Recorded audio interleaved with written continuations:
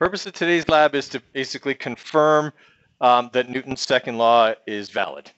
All right, what we're going to be doing here is we're going to have a pulley, a mass pulley system set up, okay, that's going to look something like this, not exactly like this, but something like this, okay, where we're going to have pulleys strapped onto the tracks, okay, we're going to use the metal tracks this time, and we'll have a mast hanging over that will be connected via a string to the cart. Okay, there will also be some mass on the cart.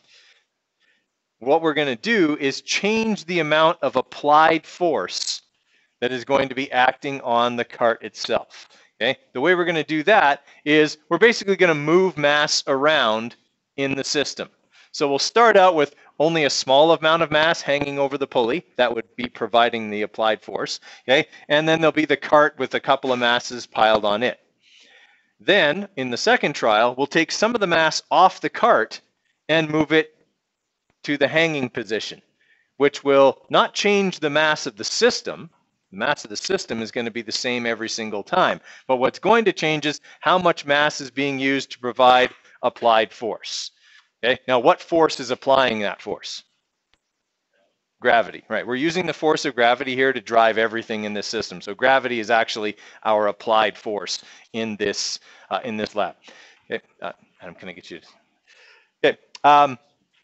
So what we'll have is a changing applied force, but we will have a constant system mass. Okay, if we're thinking of variables here, that's what I'm trying to hint at. Okay. We are going to have a changing applied force. We are going to have a constant system mass. Now, if we're going to know whether Newton's second law is valid or not, we need to be measuring something that's going to change every time we change the applied force. So what is force supposed to affect in Newton's second law? Acceleration. Okay, so what we want to find out is the acceleration changing when we, as the experimenter, change the force that's being applied to the system? Now, a few other things probably have to remain the same throughout the lab. While I'm talking about how to set up the equipment, be paying attention for things you think might also need to be included in your controlled variables, because I've given you one. You need to come up with two more that I'm not going to outright give you, okay? But that you should, if you'll catch if you're paying attention while I'm talking about the setup of the system. Everybody follow me there? Yes? Okay. So the problem obviously that we're investigating has to do with what's the relationship between applied force and acceleration, right? So is Newton's second law valid, right? So we've talked about the design for the hypothesis. Okay, the if part of the hypothesis should be a restatement of Newton's second law. Okay, we're trying to confirm whether that's valid or not, so that's what the if part is. Okay, if force affects acceleration and blah, blah, blah, right? That's what we need to talk about in the if part. So some kind of restatement of Newton's second law.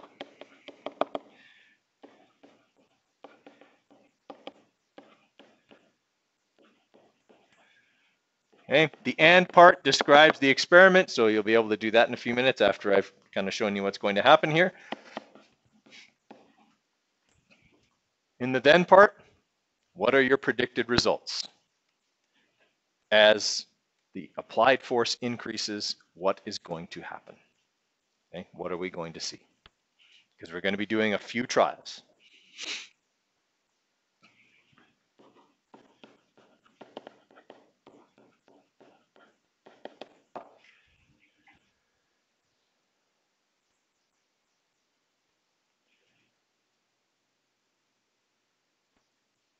Okay, so we're going to be using these carts. The mass of the silver carts this time, not the black carts. Okay, the mass of each one of those silver carts is 502 grams.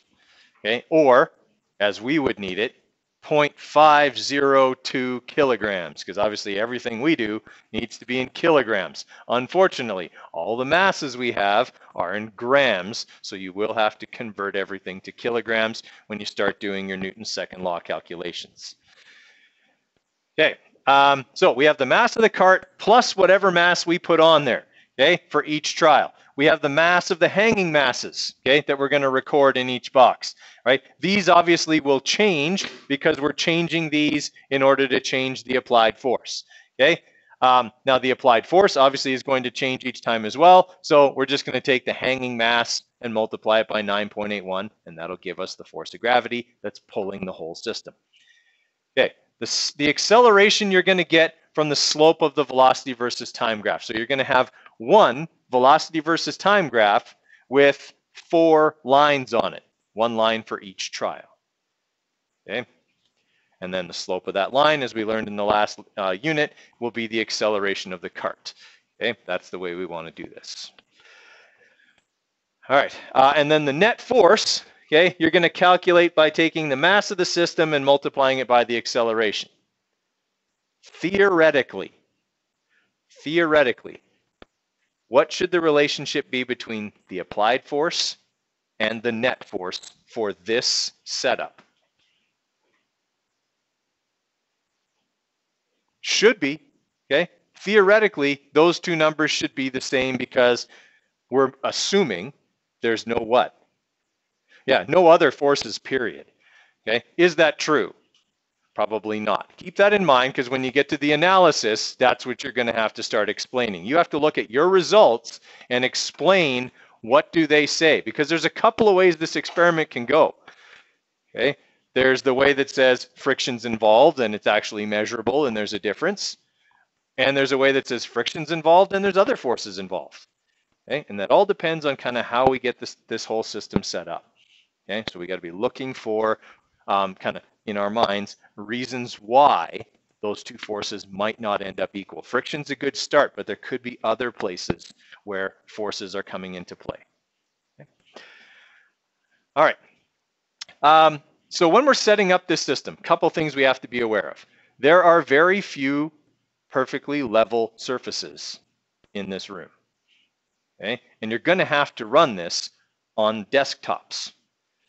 Okay, because you obviously can't run it on the floor. The pulley won't work very well if everything's on the floor. Okay, now the ramps are fairly long, so you'll probably have to put 2 desks together. Now, I mean, you look at these desks, some of them, they're not brand new. Some of them are a bit bent, so they're not level, and they're actually naturally slanted toward you a little bit. Okay, they should be reasonably level this way. Okay, reasonably level. How's a way you could check that better than this? No. On your phone, there's an app. If you have an iPhone, it's in with your compass. Okay, so if you click on your compass and then sweep, there's a clinometer. Okay, it's like a level. Apparently, that desk is pretty level. Right? Should I put it on the desk or the ramp?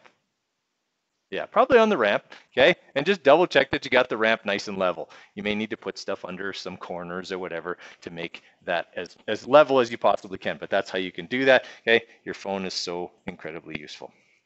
Okay, it's got a tool for everything. Everyone with me so far? Okay, so being level is important. If it's not level, then what is it like that we were doing questions about the other day?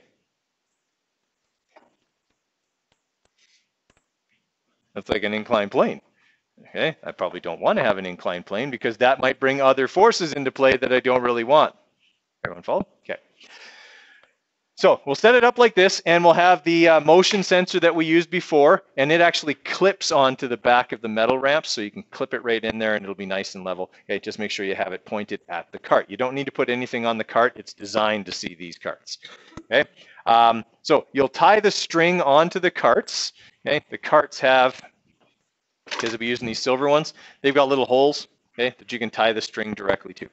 Right? It doesn't really matter which end you use, but obviously the hole is better on this end because some of them still have this spring-loaded plunger on them.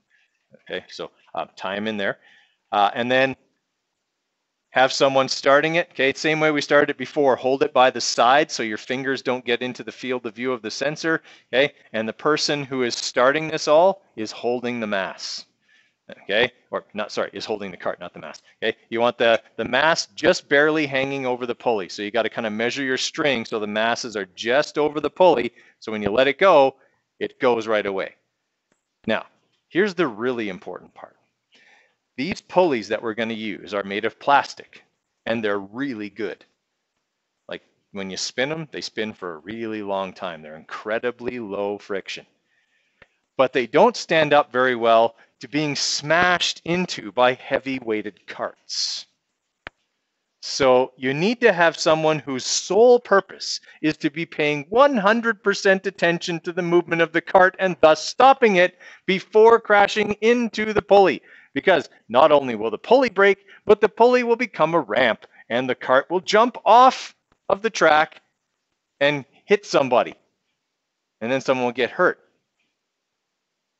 Or it won't hit anybody and it'll crash into the floor and break. And then someone will get hurt. Okay, so stay focused when you're doing this lab. I don't want to see any of that going on. Okay, all right. Yeah, we want the mass to be able to fall as far as we can. Okay, so we want it just over the pulley. If you've got it hanging this far down off the pulley, it can only accelerate the cart until the mass hits the floor.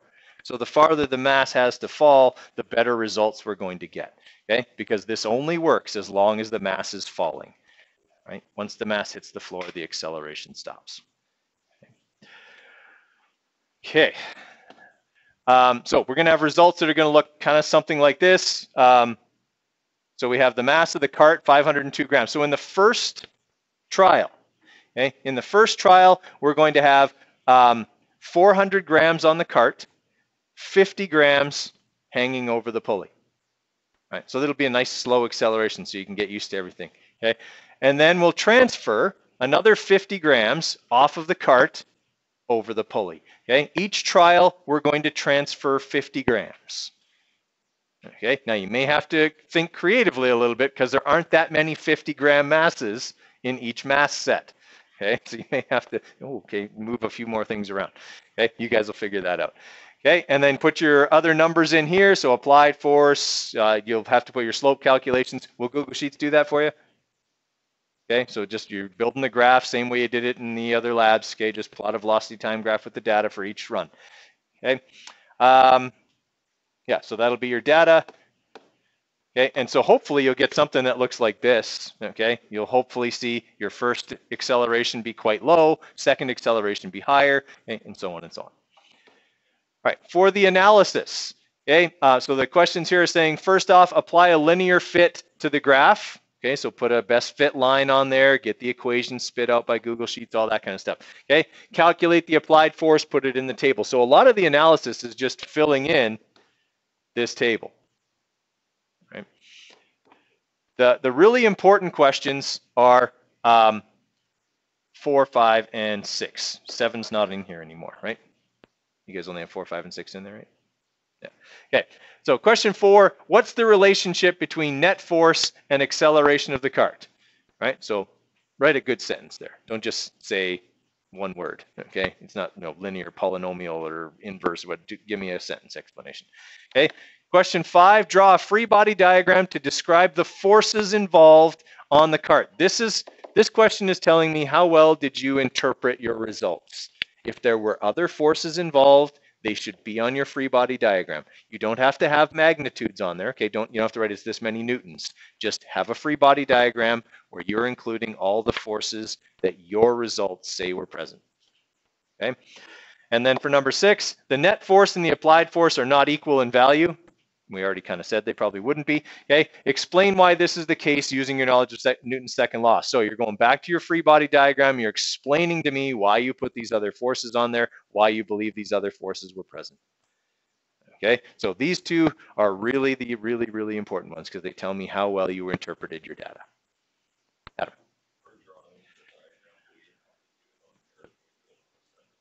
If you do it on a separate piece of paper, you got to take a picture of it and insert the picture. Okay, because I'm not taking any paper. It's not hard to draw a box and arrows in Google Docs. Okay, but if you don't want to do that, just draw it on paper, snap a picture, insert the picture. I'm fine with that too.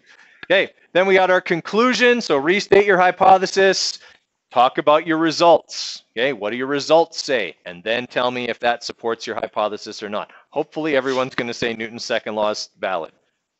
If that's not the case, we're really in a lot of trouble. Okay. And then for your evaluation, what are the sources of error? Okay, where were some places where maybe things didn't work out quite right or they could have been improved? Okay, list them and how to fix them. Questions on that? Right, I have that due for the Tuesday after Easter. I would say, get it done like next week. Have me look it over if you want, and if you have questions, bring it in, and I'll answer some specific questions about it, and then you don't have to worry about it over Easter. Okay, but if you like having homework over the holiday, that's entirely up to you.